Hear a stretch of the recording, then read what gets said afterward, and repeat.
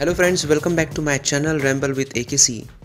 आज मैं आपको लेके चलूँगा तनोट माता मंदिर, जो पाकिस्तान और इंडिया बॉर्डर के करीब है।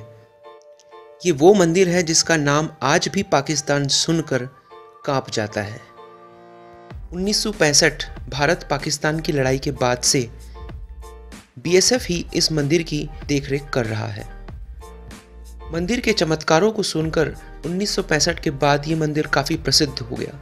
3000 से ज़्यादा गोला बारूद गिरने के बाद भी मंदिर के प्रांगण को कुछ नहीं हुआ और 400 ऐसे गोला बारूद थे जो आज तक फटे ही नहीं। कुछ गोला बारूद वहाँ पे डिस्प्ले भी किए गए हैं। 1971 में पंजाब रेजिमेंट की एक टुकड़ी ने लोंगावाला में जाके पाकिस्तान के टैंकर्स का शमशान बना दिया था। उन शहीदों की याद में इस मंदिर के प्रांगण में एक विजय स्तंभ की भी स्थापना की गई थी।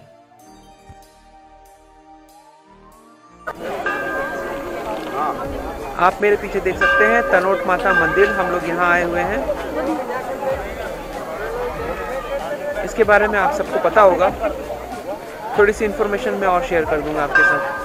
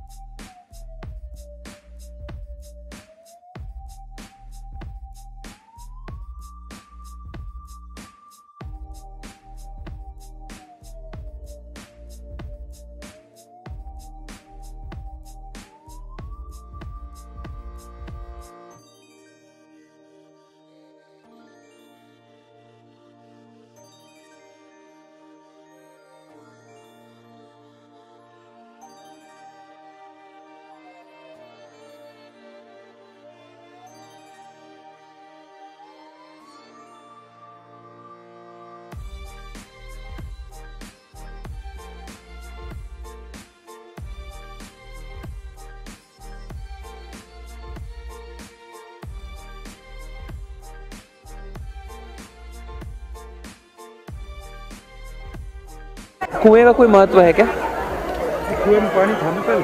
अच्छा, मतलब जो पिक्चर में दिखाया था वैसा कुछ नहीं है, नॉर्मल कुआं है अपना। आपकी यही पोस्टिंग है?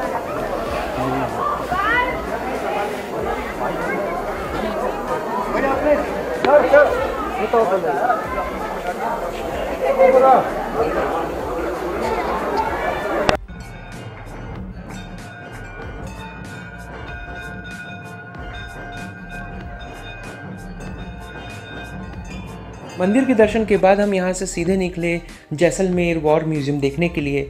वहाँ पहुँचकर हमने टिकट ली। टिकट नॉमिनल चार्जेस होते हैं वहाँ पे टिकट के। तो वहाँ पे हमने देखे काफ़ी सारे टैंकर्स जिनको डिस्प्ले किया गया है, और लोंगावाला हॉल जिसमें शहीदों के बारे में बताया गया है, वॉर में कौन कौन से इक्विपमेंट यूज़ हुए थे। सारी जानकारी आप वहाँ जाकर ले सकते हैं। Must visit place.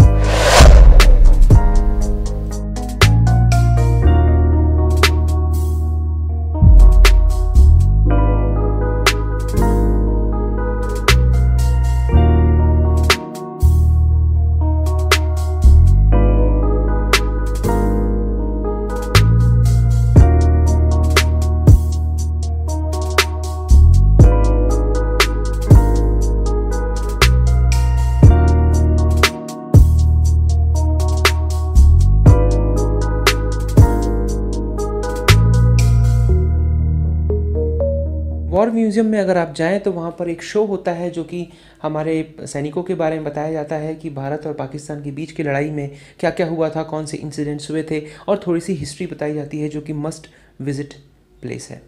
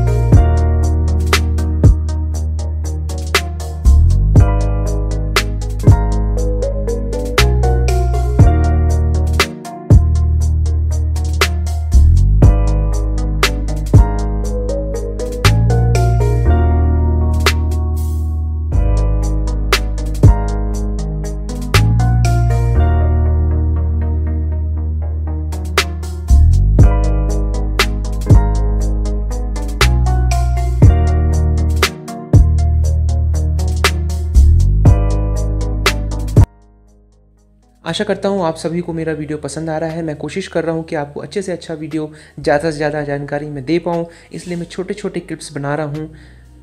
Thank you so much for watching. अगर आप नए हैं तो सब्सक्राइब कर लें, अगर पुराने हैं तो बने रहें, प्लीज़ अनसब्सक्राइब ना करें। Thank you so much. अगला वीडियो जैसलमेर सिटी टूर से आएगा। Stay tune till next video.